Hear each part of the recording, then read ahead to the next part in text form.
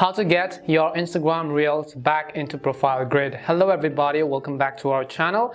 I am Bimo from App Guide, and in this guide video I will simply show you how you can get back your Reels back onto your profile tab. But before we get started, as always, if you are new to our channel, make sure to leave a like, hit that subscribe button, and without any further ado, let's get started with today's video.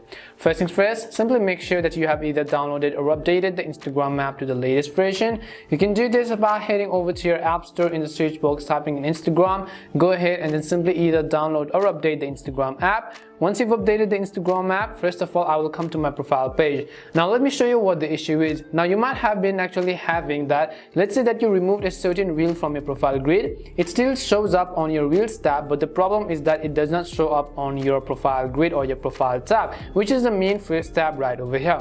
So I will show you how you can get back your Reels from this tab back onto this tab. But first of all, leave a like and subscribe to the channel because this is going to work 100%. So let me just go ahead and remove this particular video from my profile grid. First of all, as you can see, this is actually a reel.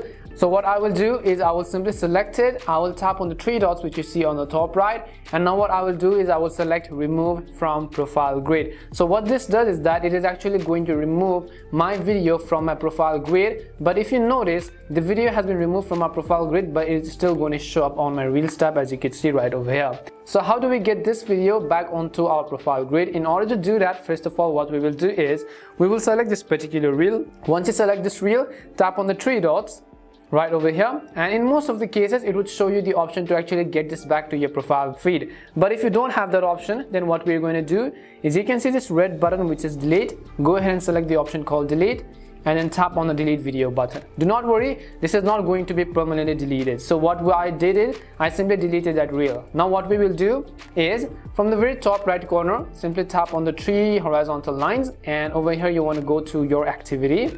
As soon as you go to your activity, you'll be able to see a bunch of various options, and just like that you'll find a section which says recently deleted. I will select recently deleted, and you'll find that particular reel which we just deleted. Now if I select it right over here, and if I tap on the three dots, what we are going to do is we're going to restore this video. Do not worry, you're not going to actually lose your likes, comments, and so on. Go ahead and tap on the restore reel button.